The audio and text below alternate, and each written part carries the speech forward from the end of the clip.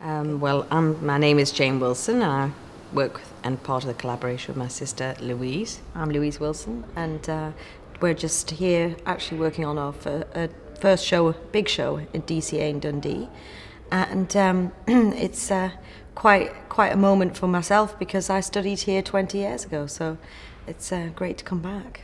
And nice for me to come back as well, because while Louise was studying here, I often came to the college and we often worked in the photographic studios and in the printing studios. So we were making large photographic works up in Dundee at the time.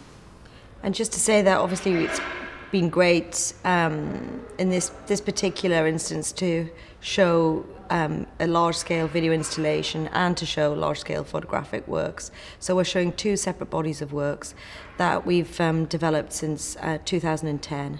The first series of works are large-scale photographic works that we did in Pripyat, which was the workers' town just outside of Chernobyl, which was evacuated in 1986.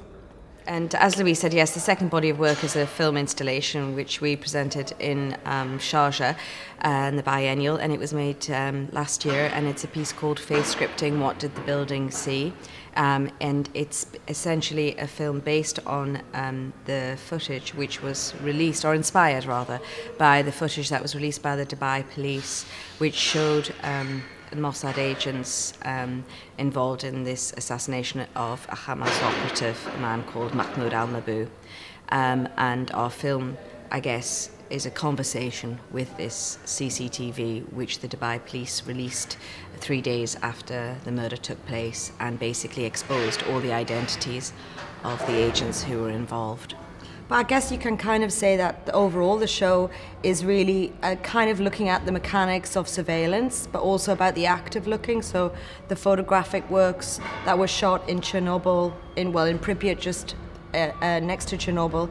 They're large-scale photographic works, but they're very much about placing the figure from that in the space, in a sense. And so what they're looking at with these yardsticks, that's a continuing motif in the sculptures and in the photographs, is about demarking a kind of measuring scale, but also it's kind of about the act of measuring and how surveillance is like measuring.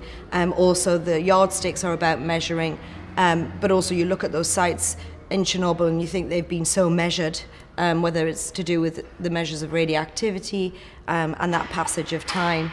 And in the sense with the piece, the Mossad, the piece that we did in 2011, Face Scripting, is kind of a lot about the mechanics around measuring in terms of the CCTV and measuring in terms of face recognition.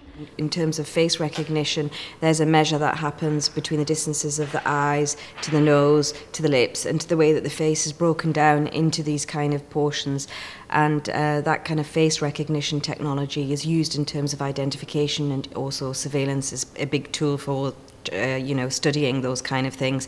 And so we were also interested to work with the print studios here with Anis, and to produce a whole body of work, a new body of work, which shows the heads and the face recognition marks with the CCTV footage of the released by the Dubai police, which shows the assassination of Mahmoud al-Mabou, or the events that led up to it, rather.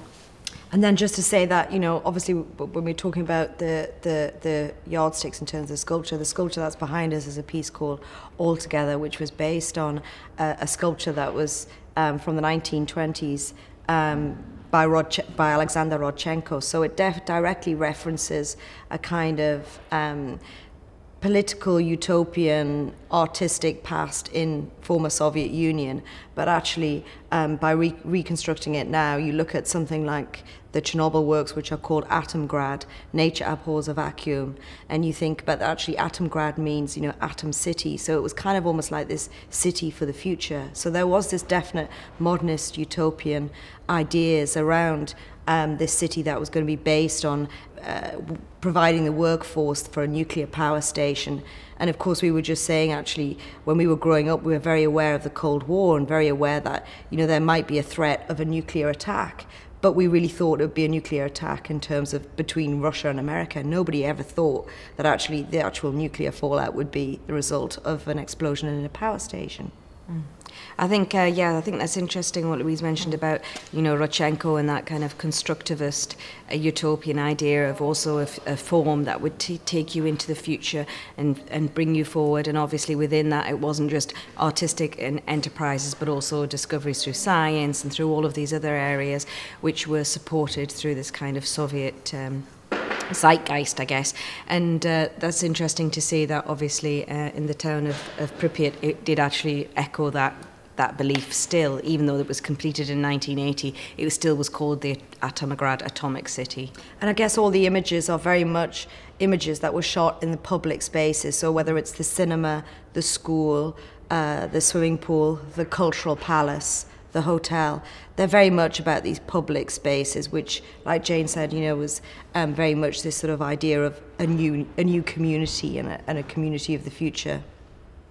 And finally, in the last room, we're showing a very early work from 1993, which is called 8:30, and it somehow is, I guess, in a way, a linchpin from where we started from. It was the first video piece that we made, and it sits on a monitor on the floor, but it basically is unfolding a kind of a figure placing elements in what was our flat in King's Cross. So it looks like somebody staging the scene of a crime, but it also has that kind of degraded quality in a way that we did with gels to make it look like it was surveillance or CCTV footage. So in a way we wanted to bring that into the show as well, just to kind of I guess just to sort of emphasize the fact that it's sort of been a recurring theme, if you like, in a way.